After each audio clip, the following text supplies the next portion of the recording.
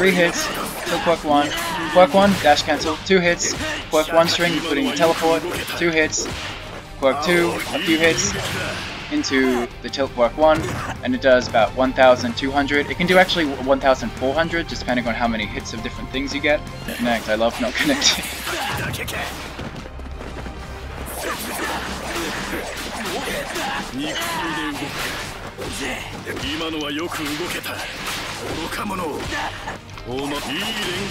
And then if I cancel that a bit earlier, it's going to do about 10,400 damage into its tilt quirk 1.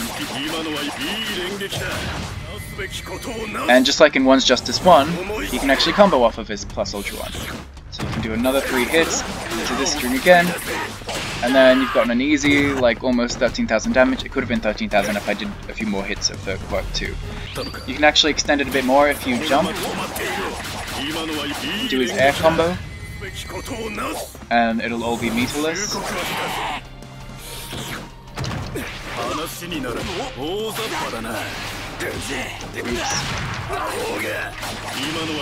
Okay, a lot of things happen there, but that will do about 14,000. We can go into his combos, which is where Stain is really, really fun. Okay, so his bread and butter combo that I usually like to do online is 3 hits into his tilt quirk 1. Oops, that didn't connect.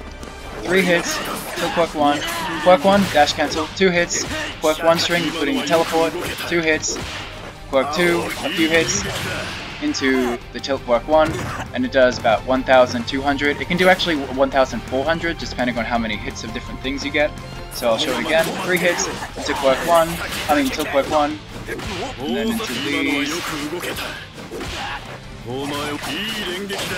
You just don't want to do too many hits of the quirk 2, or else it'll meteor blow early, and you won't get the combo. But yeah, that's a basic combo that you can do. You can sub out the tilt quirk 1 for his quirk 2 if you want on the ground to change it up. It's a bit of a muchness. It's practically the same. Yeah, make sure you cancel into the quirk 1 because that's how you're going to get good damage to end the combo. He can extend his combos on the ground if you've managed to hit him and the knife is on your opponent from the quirk 1 string, so then you can do 3 hits into, oh, I waited too long. But essentially you can do 3 hits and then do 3 hits into the quirk 1 and then 3 hits again. And that's how you can extend some combos on the ground just to get a little bit extra damage. So if I do 1, 2, 3, 1, 2, 3. Yay, that didn't connect. I love not connecting.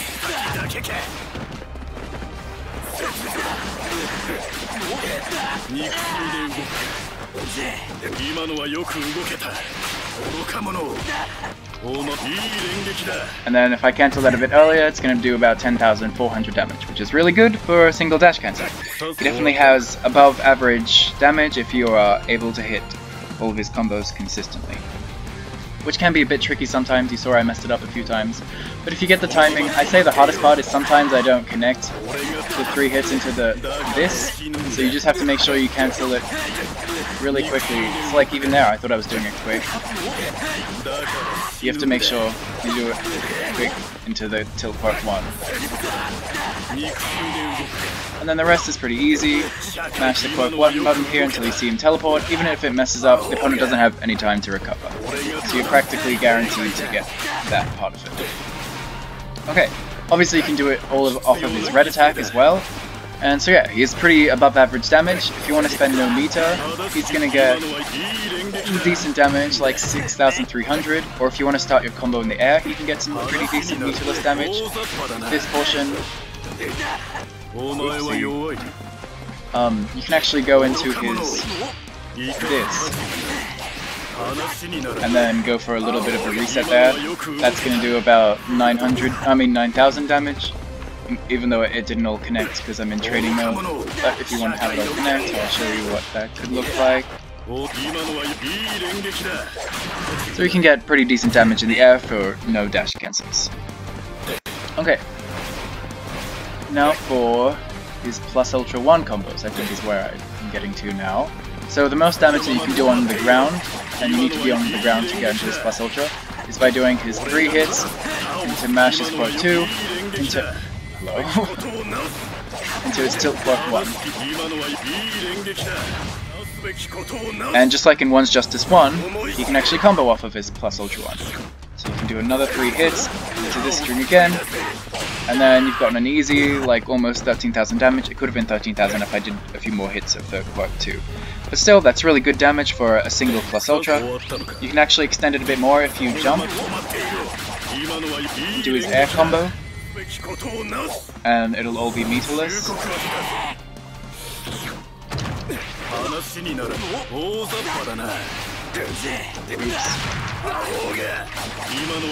Okay, a lot of things happen there, but that will do about 14,000.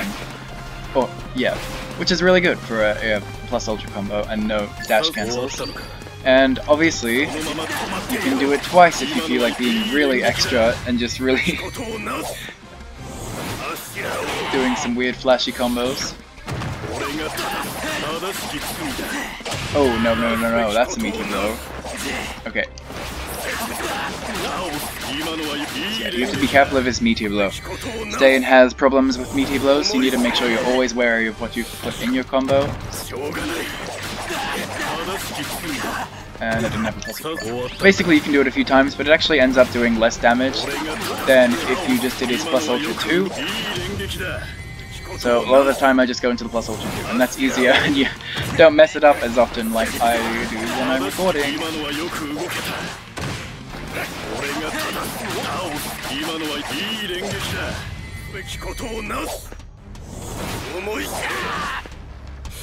So I'll just show that you can have it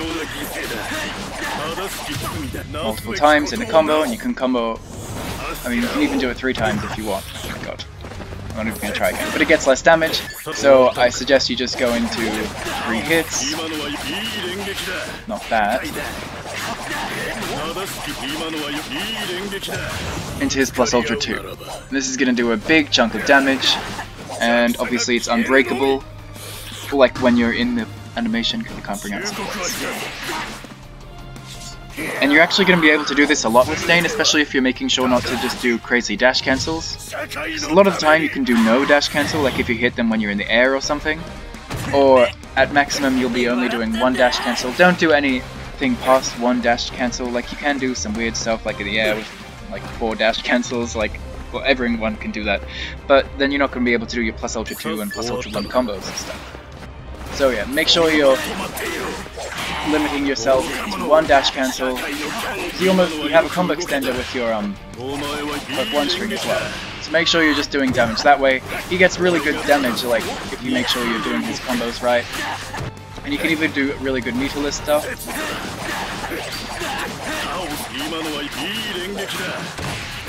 And depending on what you hit. And yeah, he has really good setups and movement with the knives.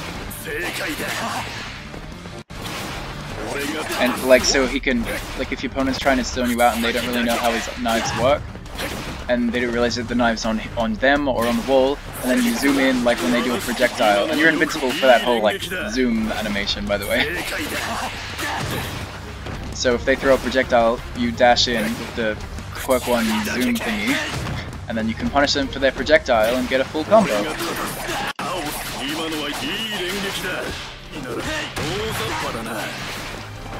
No idea what's happening here. Yeah, make sure with Stain, I wasn't doing it too much in this video because I want to show you his combos.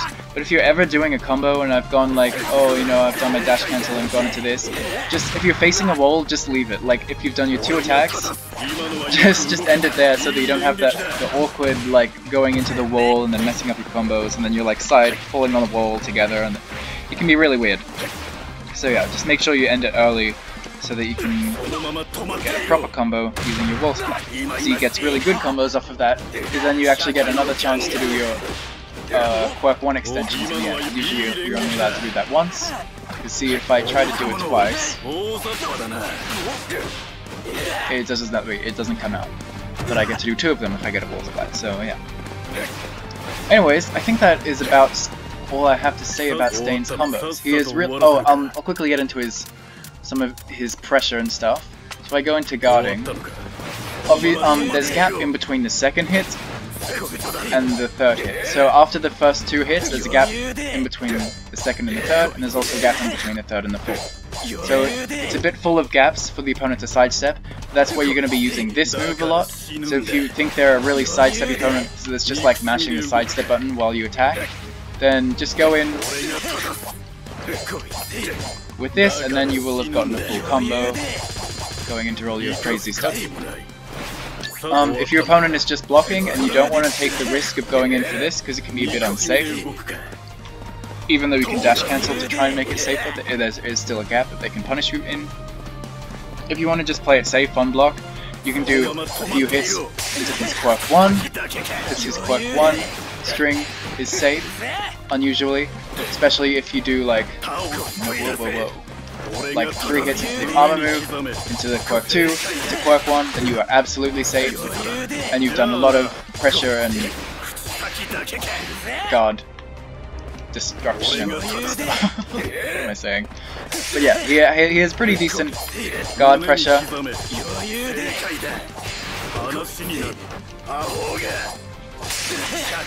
And yeah, just a side note, these projectiles are actually really good on guard. They do a lot of, they take a lot of the guard meter. It's like a quarter each time, so if they do a side step or like trying to run away and you do these, you can actually get some really good, easy combos that way. And also a side note, if you're doing trying to get in on a Zona, it's really good to do the air projectile, because one, you're using a projectile that does a lot of guard like guard breakingness, but he also throws the second one in the air. As you can see, he didn't throw it at Bakugo, he threw it up and over him. See, it's behind him now? So you can either use that, just throw it out, and then, oh, rude. So now it's behind him, and I can teleport behind him and catch him off guard if he throws a projectile, but I can also just use it to instantly like teleport to him. Because on block you can't actually do the teleport because the knife doesn't land, but if I'm in the air, it doesn't actually throw them at them, so you can always do the teleport and do some really like scary stuff that can spook your opponent. Especially if they haven't fought against main Stain, which they probably wouldn't, because no one seems to be playing Stain. So yeah, he can go in for really good guard pressure that way.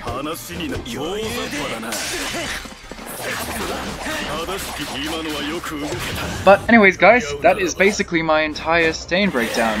He is the fun combos, like with the air extension. I really like that he can do 2 hits into the quirk 1 string. It just feels really fun doing like knives. It feels very Naruto like, teleporting like into your opponent after throwing a kunai at them. And yeah, he's just really fun. He's definitely not low tier like a lot of people think he is. He has good damage, he has good combos, good guard pressure. His red attack is pretty decent. Yeah, above average damage. He's really good movement and like interesting counter zoning with his kunai knives. That's actually probably one of my favorite things about him, is these projectiles. They're good in so many ways. You can extend combos with them, you can get in with them, you can just zone with them if you want and then keep him safe. They're just really great. So anyways guys, that's my breakdown on Stain. Hope you enjoyed, and I'll see you in the next one. Bye!